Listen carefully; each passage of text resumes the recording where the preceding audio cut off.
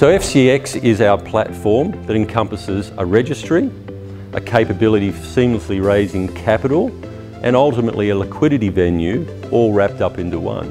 But importantly, also be underpinned by our new same-day settlement capability. Look, it's all about demand. There's so much fractured capability out there, not bad, but fractured. So someone needs to bring it together in a centralised platform capability.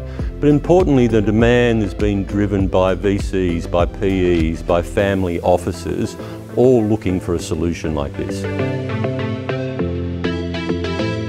This is about expanding our capability. We're very good at listed securities, and we're very good at applying our technology to efficiencies across listed securities.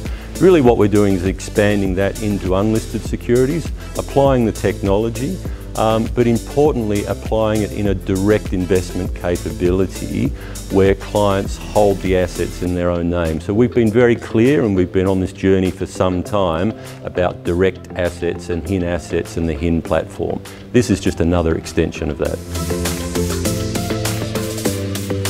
Look, we're unashamedly about direct investment. We're about HIN. And so we actually see a world, might be some way into the future, where all investments are held, potentially tokenised, in your own name directly.